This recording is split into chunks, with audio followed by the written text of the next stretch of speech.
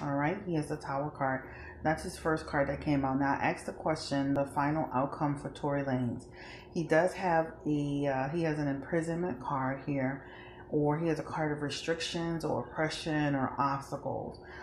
It talks about the delayed disaster or delayed situation that you have been long suffering over is now coming to a head. He also has the Four of Wands, and this Four of Wands talks about his side not having, they have a lack of support or a lack of evidence. A lot of what they're doing is trying to create reasonable doubt.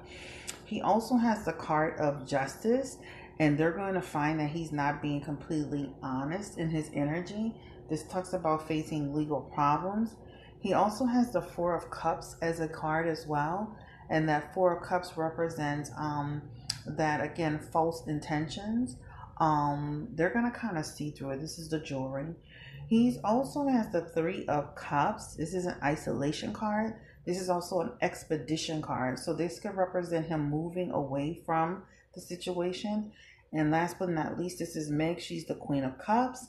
This is a person who they see as someone who, despite her, I would say, missteps in telling the truth about what initially happened, and also about the relationship, she shows up as the Queen of Cups, which means she shows up the one who is successful in this situation.